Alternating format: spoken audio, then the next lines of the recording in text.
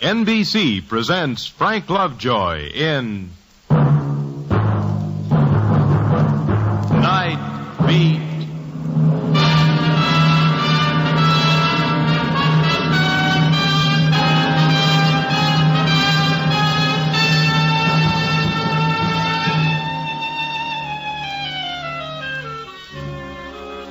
Hi, this is Randy Stone. I cover the Nightbeat for the Chicago Star.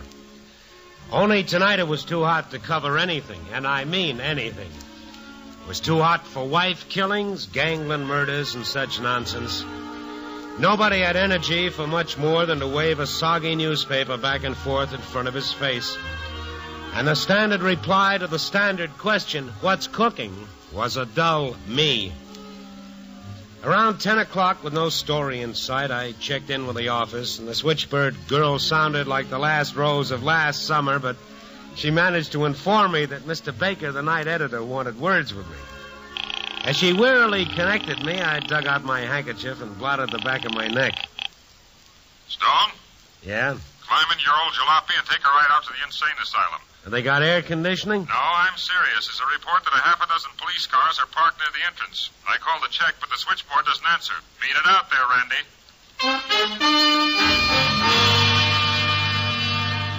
I headed for the outskirts of town, and soon I was approaching my destination. I guess the way the world's been spinning around, a lot of people are getting lost in the fog because this place was really big.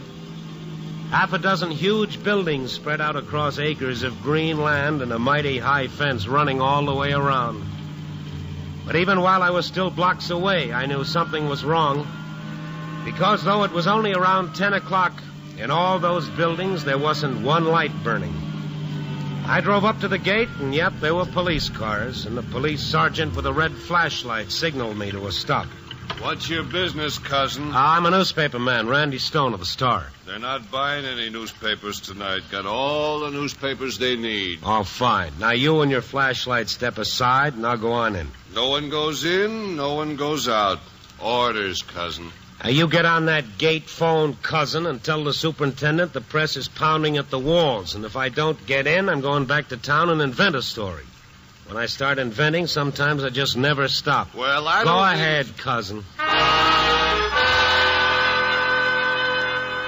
When the Sarge hung up the phone, he swung open the gates and waved me in with his pretty red flashlight, saying that I was to go right on to the administration building. As I drove up the curved roadway, I saw little shafts of light moving through the darkness all over the place, but still no lights anyplace else. I parked in front of the administration building and was met by a man also carrying a flashlight.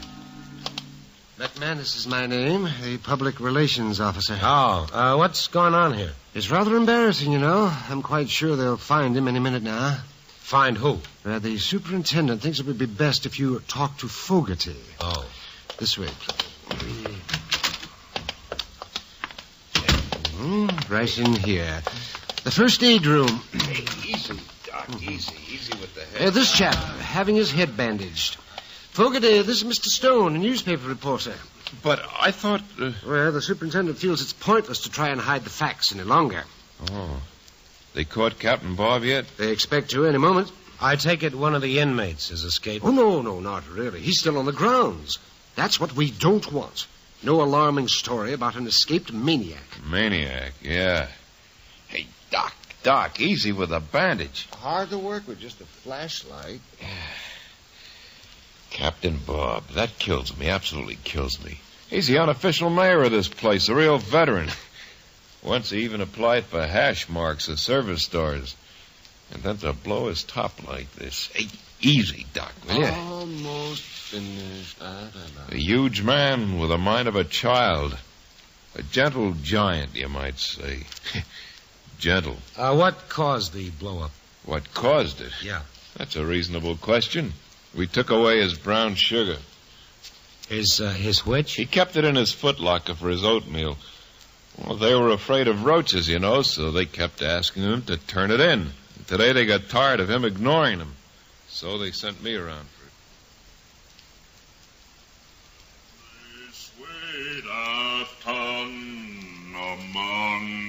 He was all by himself in a ward, this giant of a man. sitting on his bed in his gym shoes and his red bathrobe. Captain Bob. Captain Bob.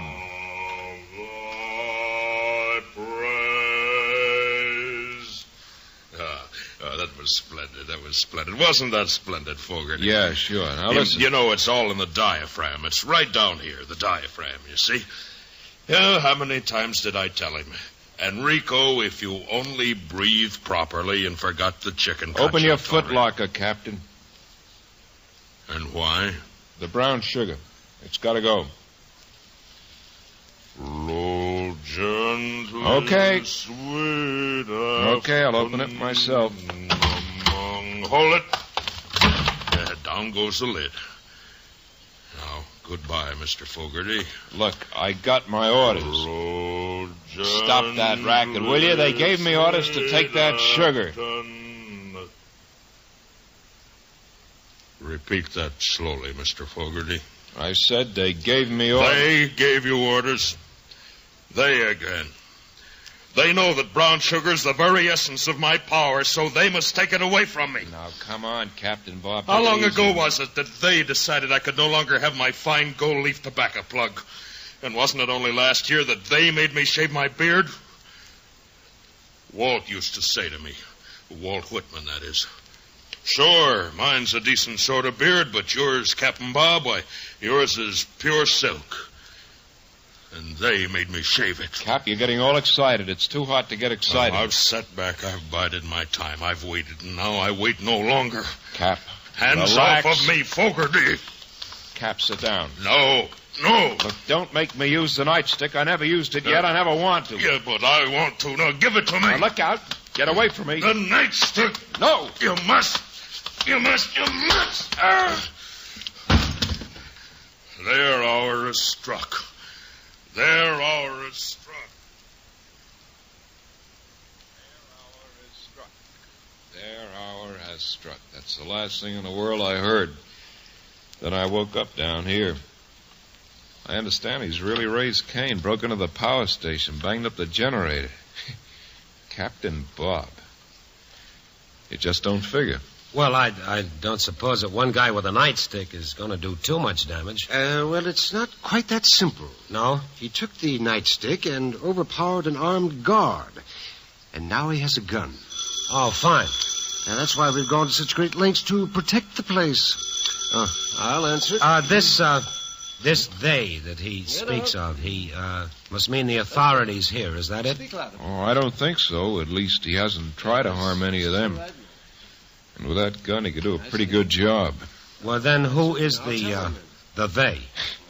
Your guess is as good as mine. I see. That was one of the guards. The superintendent saw your car and raised the roof. Well, he told me I could come in. Yes, but not the car. He wants nothing on the grounds that could possibly be used by Captain Bob for an escape. He wants you to remove the car immediately. You can park it in the parking area outside the wall. I went on out and started driving back down the road to the gate. The little groups with flashlights were still scattered all about hunting for Captain Bob. But who was Captain Bob hunting for? My friend, the police sergeant, was still at the gate with his little red flashlight, again signaling me to stop.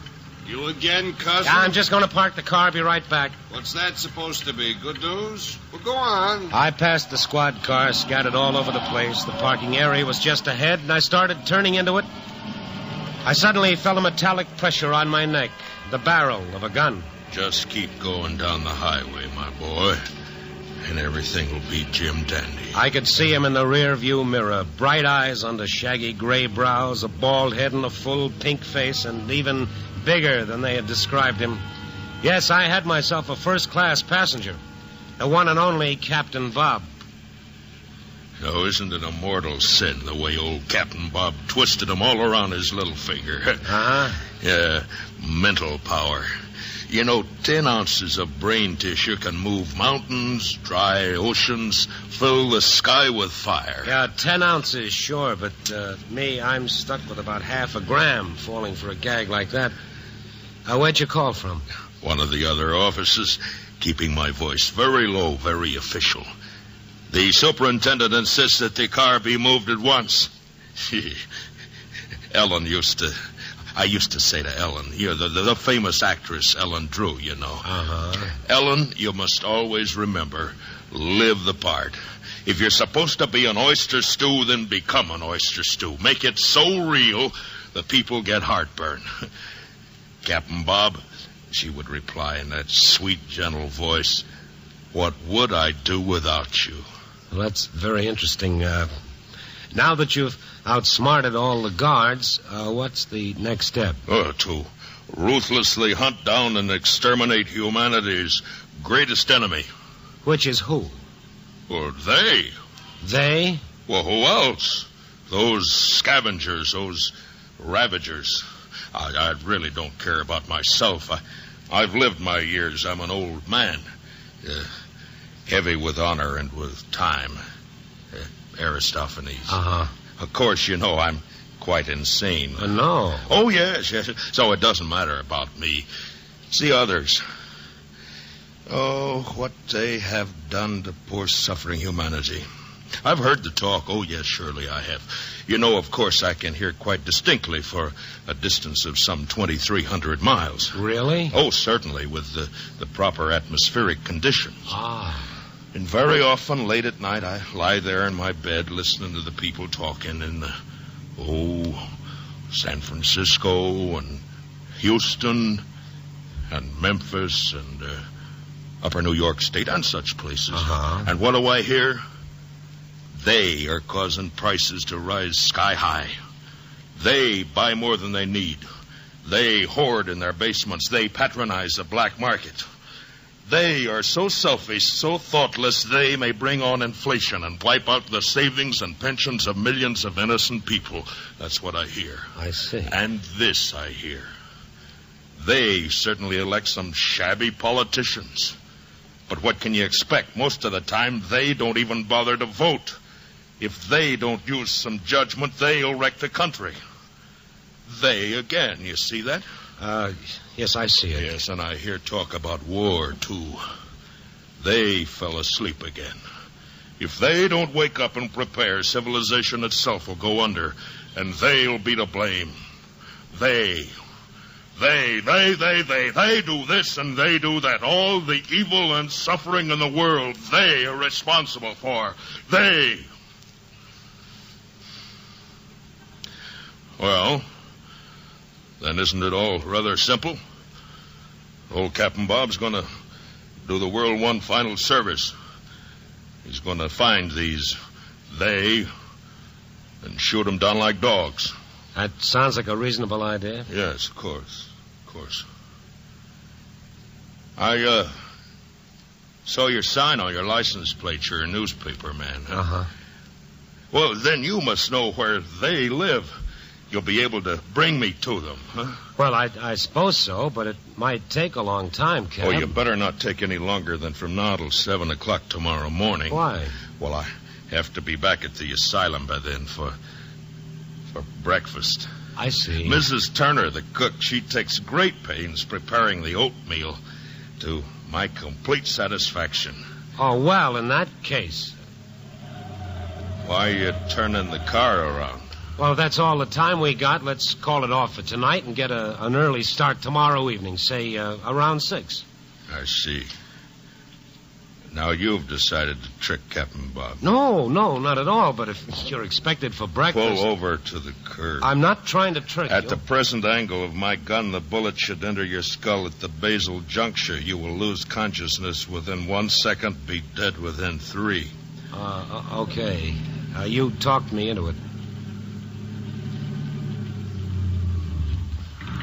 All right, now turn off the engine. Yep. Oh, it was a mistake to tell you I was insane. Now you think I'm a harmless old fool, don't you? Not at all. Oh, of course you do, but I'm not harmless, sir. I need your help, so I suppose I must convince you that I'll not hesitate to use this gun if you force me. I believe you. Oh, no, of course you don't. A strange weapon, is it not? A chunk of ore twisted into a vulgar shape, yet it's made man supreme. Oh, now, come on. Put down the gun, Captain. Shooting me won't help you. Who said anything about you, my boy? Observe. Look, pointing it at your hand. Don't. Well, you've torn away half your finger. That's all right. I have others. Let me use this handkerchief as a tourniquet. No trickery. No now. trickery. Now, come on. Here. Okay. Now, I've got to pull it tight. All right now. That's better. What a thing to do. Now, you understand how serious I am about this. Yeah. Obviously, if I can use the gun on myself, I wouldn't hesitate to use the gun on you if I felt you were trying to fool me. Obviously. So take me into the city, and let's hunt the rascals down. Yeah. One thing more, sir. Yeah? There can be trickery by omission.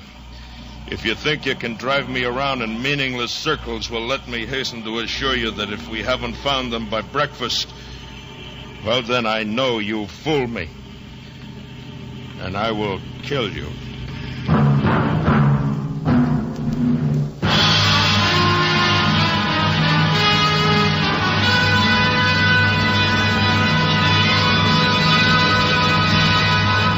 NBC is bringing you Nightbeat, starring Frank Lovejoy as Randy Stone. And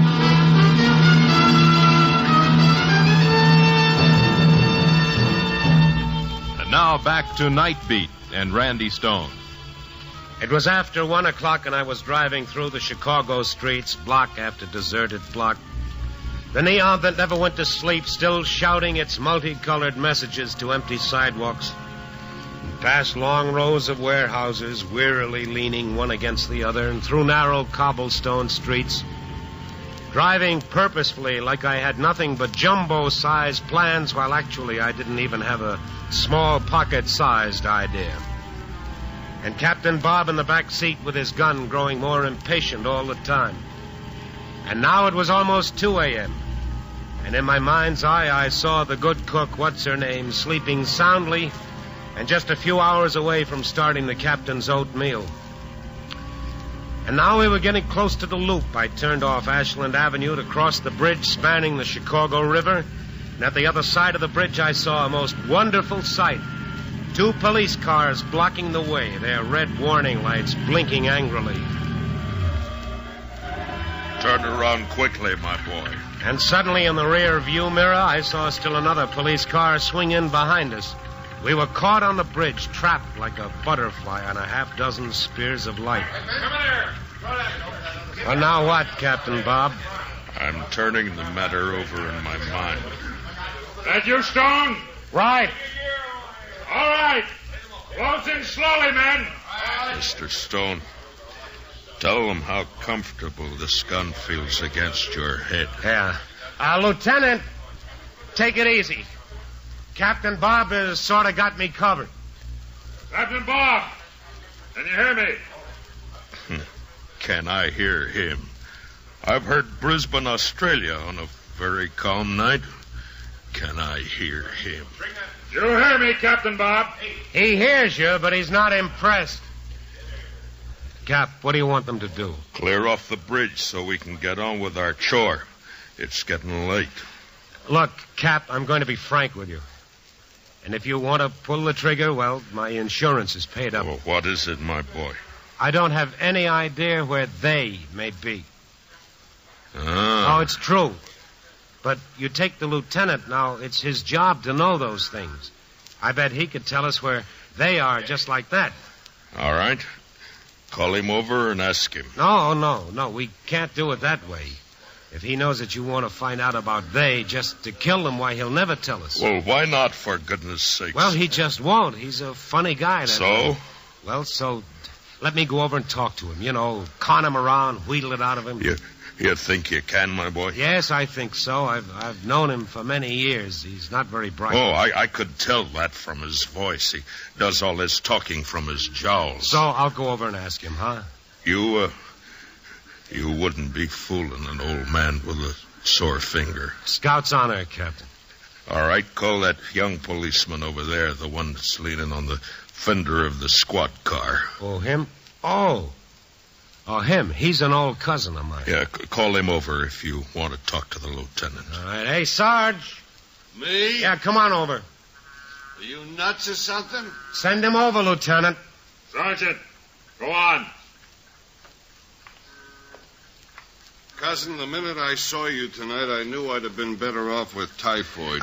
Both of us. Now, I tell you what I'd like for you to do, young man. You just lean your head in through the window.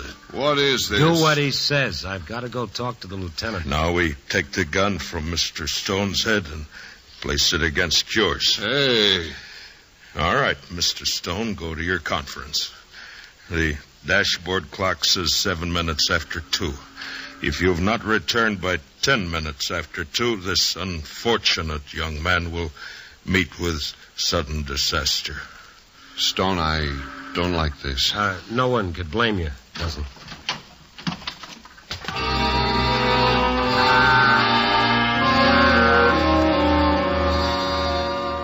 I started walking across the bridge to the lieutenant's patrol car. A long string of coal barges were slithering slowly by on the greasy waters far below. Now, whatever unknown radar wakens people out of a sound sleep and sends them running to disaster was already at work. Both ends of the bridge were lined with the curious, and most of the police officers were busy keeping them at a distance. Lieutenant Boyle stood beside his squad car. Lieutenant, tell me, how did you find out that he was with me? Sergeant, Oh? after you left to park your car and didn't come back, he started wondering. Checked and found it'd been a phony call. It added up. We've been trying to corner you all night. What are you going to do with that character? Well, we've got one problem, and it's how to make him use up those bullets in his gun. Yeah. Well, now, look, I got a crazy thought. It might work. If it doesn't, well, it's my funeral, and as the little joke goes, that's not a figure of speech. All right, what is it? You know where the Riverview is? Yeah, that amusement park on the west side? Yeah. What are we going to do, ride the merry-go-round? Everything is closed up this time of the night, but see if you can get him to cooperate with you. Captain Bob is looking for something he calls they. Don't ask me to go into that. There's no time. But if we work this...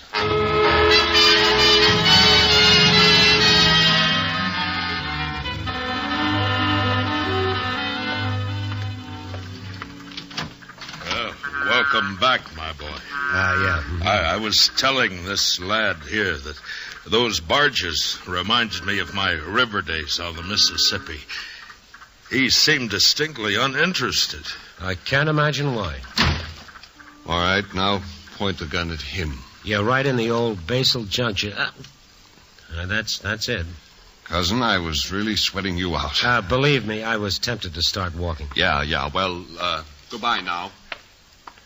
Did you get the information, my boy? Well, you know something? You ought to circle this date with a red pencil, Cap. What? This is your lucky night. Oh? They are all together under one roof, What? having a meeting. Oh, doubtlessly plotting some new devilment. Sure, but I know exactly where they are. Oh, this is grand news. Well, the police are leaving. Well, sure. I told them you were going to go back to the institution like a good, solid citizen. And so I shall, when I'm finished. But now, to the task ahead. Yeah, to the task ahead.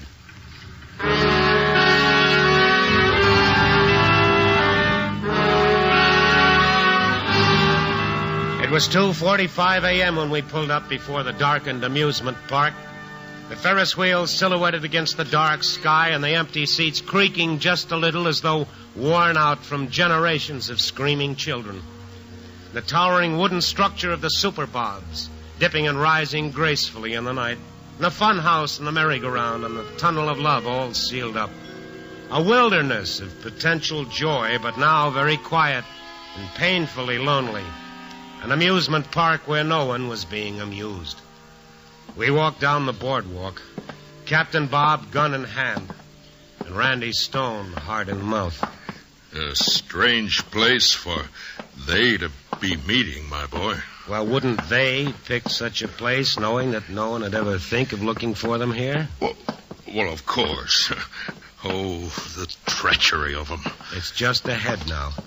That little building, there. Yes. Oh, the dream of a lifetime reaching fruition. It's all boarded up, but you can see the lights gleaming through the cracks. Yes, yes. Now, here is what you've got to remember, Cap. Huh? There'll be many, many of them. They're all armed and they're on guard. I do not fear. No, but you want to get as many as you can. Oh, yes, indeed. Okay, now keep your voice down. Now, you've got to start shooting the instant you go through that door and keep shooting as fast as you can. Yes. That is, if you can shoot fast. Well, trust me. You will not be able to separate the sound of the shots. All right. Good luck. My boy. Thank you. Will you shake my hand? Of course. You've been a loyal ally. The time will come when children will sing folk songs in your honor. Your statue will stand in public parks. Yeah. Now, look, I'm going to tear open the door and you rush in and start shooting. Yes. Ready, set, go.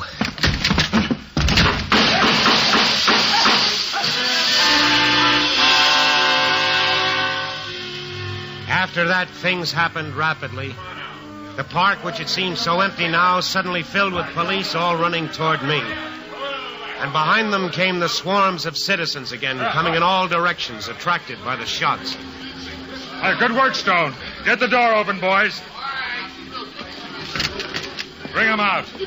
Through the open door, I looked in on the House of Mirrors. Most of the mirrors were shattered now, just bits of glass hanging from the walls.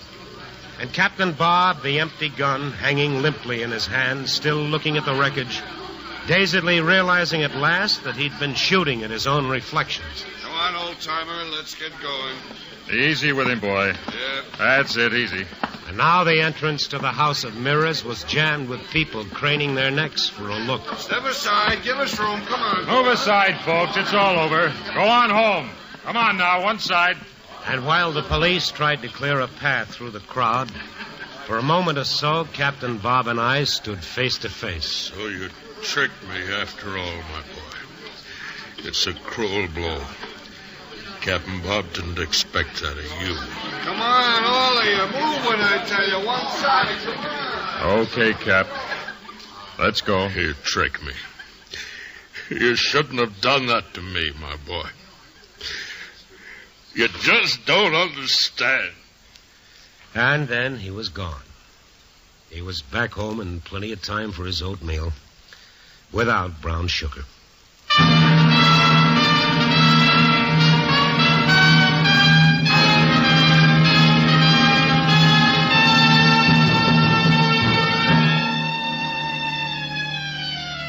But even after they took old Captain Bob away, somehow the people still hung around the doorway of the House of Mirrors just in case there might be something else to see. Their faces reflected endlessly in the broken mirrors. All kinds of faces. Fat, lean, bright, dull, high, and cheekbones, low cheekbones, square chins, no chins, white faces, black faces, endless faces. Millions of faces reflected again and again and again in the mirrors. And gradually it dawned on me that perhaps I hadn't tricked Captain Bob after all. I guess I had brought him to the right place. Because, of course, there's no big mystery about it. These were the they, all right. That's us, all of us. But if they are responsible for the bad, they are also responsible for the good. Actually, when you got right down to it, to end all the injustices that so angered Captain Bob, they need learn only one thing more. That they are the children of God, and that each of them is his brother's keeper. Wow, what a night. One copy boy, one ice bag, and 2 aspirins, huh?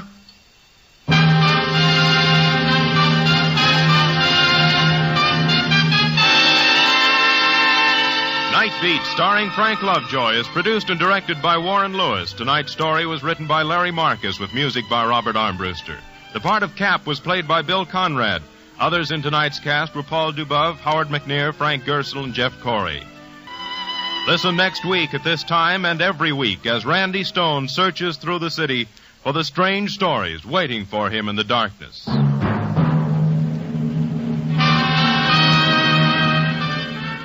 This is NBC, the national broadcasting company.